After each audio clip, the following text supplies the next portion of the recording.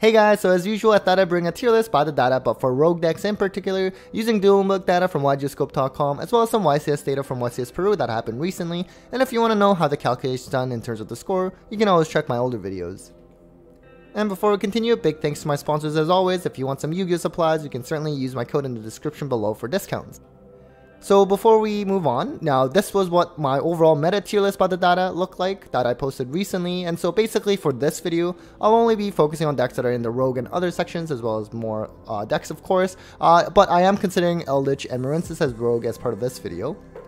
Now of course there are some data quality issues with YGO Scope still, but it does identify most decks now, at least the relevant ones, but some that are still missing include something like Rika as well as Evil Eye, which has been getting some attention lately, and I did actually recently do a deck profile with a high rated Evil Eye player, so definitely go check that out. Spring Ends and Scare Claw and Ninjas, also some hype rogue options, so unfortunately they will not be part of this video. And so if we just continue with that rogue tier list for this month, we actually have Dark World as number 1. In a way, maybe a little surprising, it does have some regional tops, and I did do a kind of a cost analysis of some of the rogue and tier 2 options, and this is one of the best ones. Now it does have a pretty decent win percentage, 52%, and it was actually played a lot on Dueling Book among all players, and that's why I think on the tier score calculation side of things, it became number 1, even though it did not actually top a YCS at Peru at least. But all in all, you know, it can be a pretty strong deck. Admittedly, it's really not fun playing against this deck. Like really, if you don't have hand traps, you're kind of just sitting there watching and just watching them solitaire by themselves. So you know what, if that's a playstyle for you, go for it, but certainly not for everyone. And then we of course have Dragon Link, which you know, it's kind of weird seeing this in the rogue territory now. It used to be tier 1 or at least tier 2 for such a long time, but you know what, it's still solid. As you can see, 56% win percentage, really good. And there's always of course some of those hardcore Dragon Link fans out there, and you know what, sooner or later this deck will become meta again. You just know it. Konami loves dragons, so just if you're patient with this deck, you know, it's always been a great investment. And then we have Plunder Patroll, which actually topped YCS Peru, but with the, I believe, runic cards instead of the adventure package, which this deck has been sort of known to play with ever since the release of that package a couple of years ago. So online, it's still seeing a decent amount of play, and win percentage 54%. Again, for any rogue deck, if you can hit 50%, it's actually usually pretty solid and respectable. And who knows, I think maybe with that YCS representation, maybe there will be more enthusiasts for Plunder Patrol. It does have a pretty unique playstyle in terms of equipping themselves to ships, and Konami has shown that they're still willing to support it. I think it's gotten at least 2 waves of support since the initial release of this archetype, and so you know what, it's cool to see, and who knows, we'll probably get more ships moving forward. And then we have Sky Striker, which is kind of funny how, you know what, no matter what the format, this deck will always see a lot of play online at least. Unfortunately, it did not seem to have topped YCS Peru, but you know what, I think it's the chances are there. I mean, you had decks like Salamangreat and Eldritch top YCS Peru, and so who knows, maybe some other YCS Sky Striker will sneak in there, and it is in a pretty decent spot, honestly, like better than what it was in the tier format, and especially with something like Triple Thrust in the mix and allowing you to search that engage or whatever other power spell or trap, as this is a going second deck, at least main deck wise. You know what, it's not too bad, and of course something like D-Barrier really does not affect Sky Striker at all, and that's played a lot, although unfortunately something like Eradicator Epidemic Virus will certainly hit this deck a lot. Moving on to what I call tier B, we have Fluunderies, which actually also topped YCS Peru. So you know what, the deck is still hanging on despite the wind barrier ban. You know, it's also very normal summon reliant, which for the most part can get around with a lot of kind of floodgatey sort of effects that usually hang around in any format really. But you know what, it's I'm not sure how cheap of a deck it is, just because you do want to play Prosperity to be optimized, but you can always play Extravagance. I'm not sure if Advent has gone down since the wind barrier ban, but presumably it's probably cheaper to play than it was last format. We then have Drytron, which unfortunately also did not get that YCS top at Peru, at least I don't believe. But online, you know what, it's always usually does pretty well. 58%, that's really high actually. I'm not sure what the sample size was for this one, but you know what, you have a pretty decent amount of Drytron players. It's a pretty big brain deck, a lot of combo lines, and you know what, I think nowadays they're probably ending on Vanity's Ruler, which is pretty crazy. I think they also play Chaos Max. I don't know if it's one or the other, or they play both, but you know what, all in all has some kind of like lockish, floodgate-ish things that they end on now. Used to have that sort of turn skip Drytron. I'm not sure if that's a thing anymore. So unfortunately, Drytron's sort of win condition a lot of times has been pretty not fun to play against. We then have Hero, which sadly has been going down and down in terms of play compared to, let's say, even the last couple of formats. But you know what? Fortunate for Hero players, Konami seems to always release support for them. They did recently get a new one in Maze of Memories, whatever fusion card. Really cool to see that they just continue to get support, and I think it's definitely for sure playable, and it's also a deck that can actually utilize Eradicator, for example. So you know, against Branded, that's pretty hardcore. Not to mention Dark Angel, you know, preventing those spell effects, also really good against Branded at least, and a lot of other decks too. So it's really cool. I guess also giving Dark Angel to a cashier player, that would get kind of annoying for them too, especially now that they control a monster. So all in all, it's got some cool gimmicks in the deck.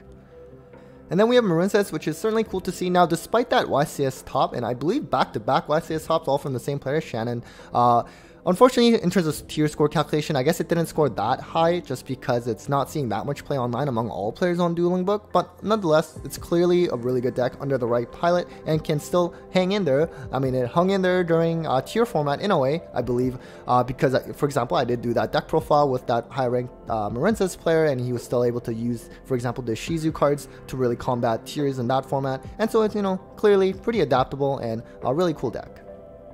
And then we have Punk, which unfortunately I believe did not top at YCS Peru, but it's been getting a lot of play the last couple formats in terms of as a fun rogue synchro strategy. I think there's a variety of different ways to play Punk, you know, with Therion or whatever else there might be. But you know what? Pretty cool. Psychic and Punisher is pretty strong and kind of hard to out for a lot of decks.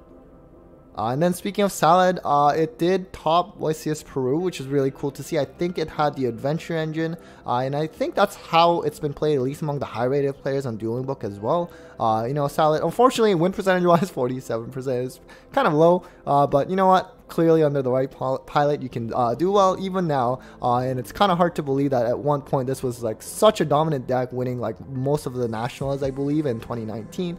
But who knows? Maybe it'll get back to that level someday. And then we have Eldritch, which again is another deck that topped the YCS, which was a bit of a surprise too. But I guess, you know what, it's a good time for trap decks in a way. And it's, you know, clearly shown with something like Labyrinth, you know, and trap decks, they can thrive. And so win percentage wise, 51%, pretty solid. I'm really surprised that among all decks, it's actually not played that much anymore. Eldritch traditionally has been played quite a lot online. You know, it's an easy deck to play. It's a deck that you can splash in a lot of different decks as an engine. For example, I played Invoked Eldritch for quite a bit. And so, you know what, unfortunately, I guess in terms of popularity, it's certainly dwindled down. But it's, I guess, a playable deck. But of course, there are better trap decks out there. Then we have what was just categorized as Red Eyes. I guess it's just sort of like Dragoon Turbo decks. This actually kind of saw a decent amount of play back in tier format as well, because Dragoon was also sort of good during that format too, particularly against tiers. And so now with Branded playing Dragoon for the most part, because it's such a strong combat against Kashira in terms of not being able to be targeted, but just that also pop and burn, at least one burn, because you are probably playing that Dark Magician really strong. And usually if you see like Dragoon Turbo decks, it's just something with, for example, just a whole bunch of Floodgates with Dragoon through Red Eyes Fusion actually instead of Branded Fusion. And so, you know, with Necro Valleys, for example, in last format, that was really strong. In this format, who knows, I guess it's still in there. Then we have Tri-Brigade, which unfortunately, of course, has seen a lot of decline in play since the last format. I mean, now, I guess with Kashtira, I mean, Rise Art, it is kind of hard, but like, I mean, you know, we've always had some kind of deck that will just banish everything, and Tri-Brigade has always survived that. And so I think Tri-Brigade Sprite is still a thing as well. I'm not sure what the best version is. Tri-Brigade Scareclaw is probably also a playable option as well, but unfortunately not doing too well in terms of win percentage, and also another deck that at one point was the most dominant deck in our format. And then we have Dinosaurs, which, you know what, while it's always been in the rogue territory, and Dino players might be sad about that it's not a tier 1 deck anymore, but you know what, at least it's hung in there as a rogue option for all this time. You can't say that about a lot of decks. Some decks just completely, you know, some other rogue options, I mean, just completely evaporate, just something like Cyber Dragons, for example, where it pretty much sees almost no play now, unfortunately. But you know what, Dinos, you're also getting some new support soon, I believe. I'm not actually sure what set it's coming out. Someone comment down below. But you know, it looks really interesting and really cool to see. And then we have Ad Ignister, which, you know, it always has a high win percentage. So whoever plays this deck, like, you know, they're clearly really hardcore fans and really good with the deck. So really cool to see. I think someone commented on one of my older meta tier list videos, where's Ignister? Well, here it is. You know what? It's still hanging in there. Still a good deck. And of course, someone like Vision on Dueling Book, always rated high rated with that. And then we also have Dogmatica. So this is certainly declining play since the last time I did that rogue tier list by the data video. I actually did a recent deck profile with SVNMS, who was high rated. I'm not sure about now, but he was high rated with Dogmatica, and he was playing it as a going second, kind of board breaking kind of build. And it's really interesting, you know, sort of anti-meta strategy, ripping extra deck monsters and all. Really cool to see that as pure version, it's actually playable now, unlike before, it was really just played as Dogmatica invoked. So, you know, something worth checking out in terms of that deck profile. And then we have Alter, guys. So I actually also recently did a deck profile with this Charles. So you know what, again, trap decks, maybe it's the best time for them in quite some time.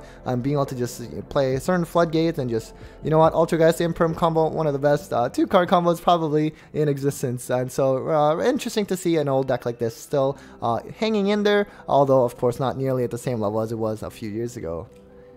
And then we have Generator, which is really cool as well. Recently got some new support, so I guess this is at least the second wave of new support since the archetype first came out back, I believe, also in 2019.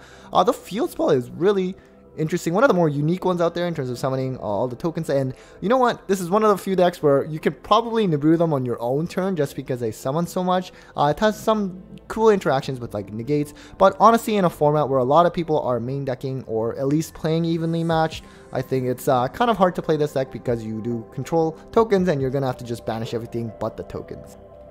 And then finally onto what we call the D tier. We have Madolche. Sadly, it doesn't see as much play as before, such as in tier format, where it sort of had a decent matchup because of the grave shuffling effect, and it was also Earth with the Vernisylph cards, could play those grave shufflers and really just split them out on will. But unfortunately nowadays not played as much, but there's of course again another deck with some of those hardcore lovers out there. Really cool artwork as well. Really like this deck. I did do a profile with Ryan Yu where he explains a lot of these cards in detail, and so you know what, if you love rogue decks, this is certainly an option as well.